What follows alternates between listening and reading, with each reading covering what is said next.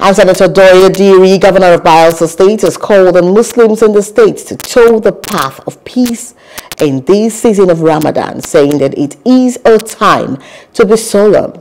He made the call through his outgoing religious advisor in Yenagoa while presenting cash gifts, rice, beans, and beverages to members of the Muslim community as they embark on their Ramadan fast.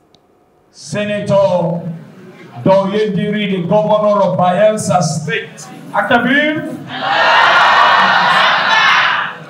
you know, the governor, for his love for the Muslim Ummah, when I told him about the Ramadan fast, decided once again in his usual way to make sure that monies are made available for foodstuffs, rice, beans, milk, and then cash gift. From them, the action of giving them their award, because the governor had done a lot to the Muslim community.